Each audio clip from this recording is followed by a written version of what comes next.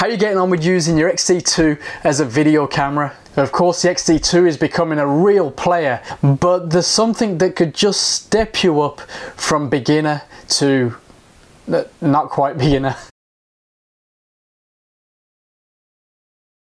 You don't get the rail rod base plate, as they put it.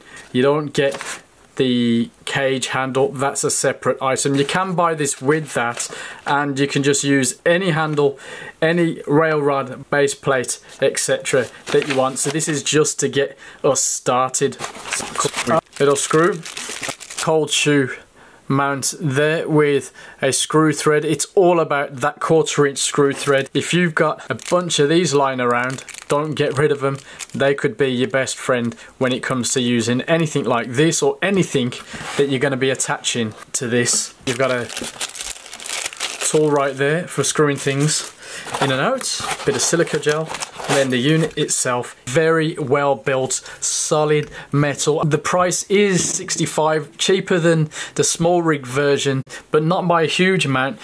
I imagine that's because it's not exactly cheap to machine these things and put them out onto Amazon in the right quantity for a company to be making profit. But to all intents and purposes, it's a solid unit. You don't want to be fitting your camera to something that's just going to fall apart as you're using it.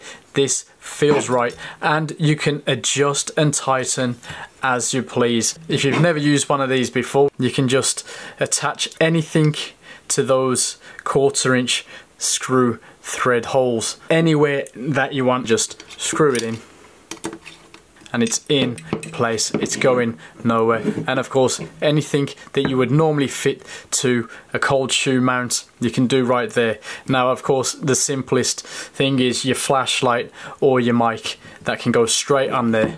Extremely easy to personalize your own setup. There is a version of this for those of you that use the battery grip. Let's get rid of this. There we go. You can tell that was on nice and solid.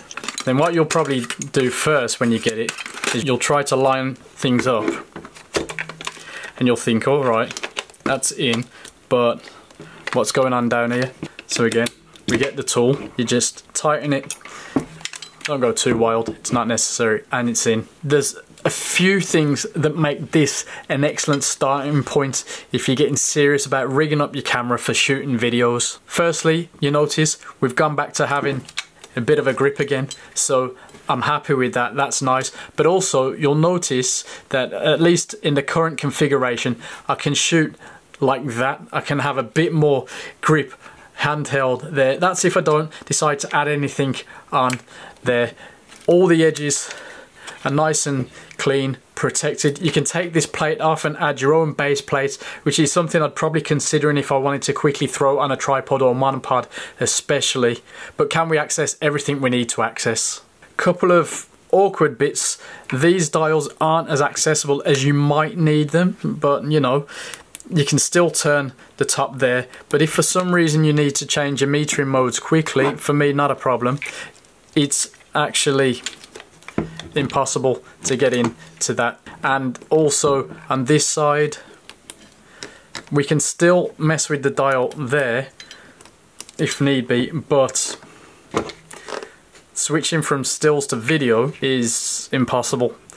Well, comfortably. You could stick something in there, I suppose, but as we're using this for video, that's not a huge deal. Neither of these problems are game changers for me. Flicking over to the other side, can we access the ports?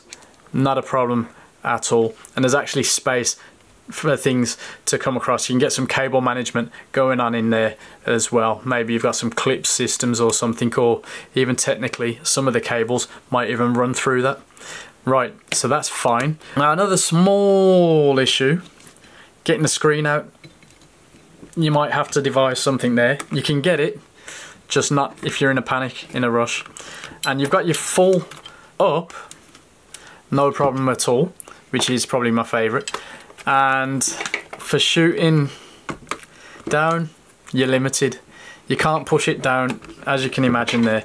If you're always using that configuration, if you do it like that, you can get it. But yeah, limited there. And of course we've got one more function to the screen which you can get to with a little bit of a flick in the middle there, but yeah, that's not ideal. Again, I'm just showing you the negatives to see if you can get around that. Flicking over to this side, nothing's blocked at all there.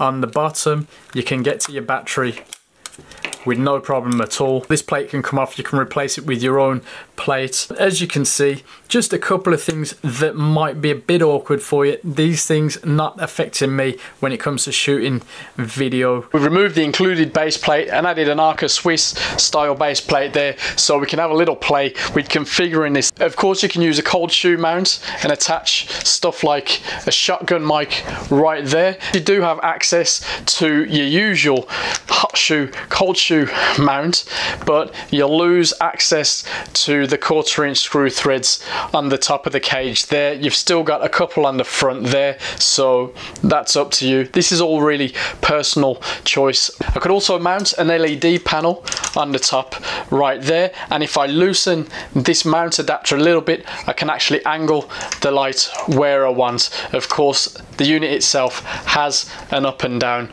right there, but let's just say for example that's fine where it is. What happens if I want to use my screen? Those two back to back there, they're not drastically bad, especially as I'd probably want to be viewing it from this side, you know. That's not too bad as it is, but it's not necessarily an ideal solution. With that in place, let's just see how we get on fitting this mic. There we go. Now you might want to just get some clips or something to keep your cables tidy.